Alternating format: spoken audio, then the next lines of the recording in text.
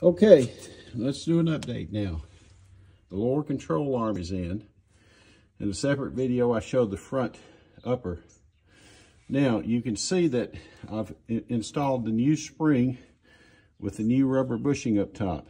Now, you had to compress this back in, so look down here and you can see I've got a 3-ton jack.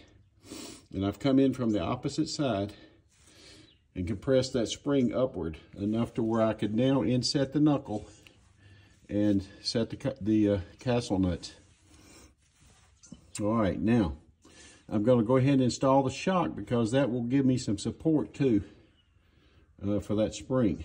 So coming up next will be the shock. So there's the knuckle. Now remember, when you put the knuckle on, make sure that your tie rod end is on correctly. So, and transfer your old hardware over. But otherwise, you can see where my hub is going to be sitting and the rest of the hardware. All right, now again, that's not torqued down the lower arm yet because I've had to adjust it to get that spring in. But that's coming up.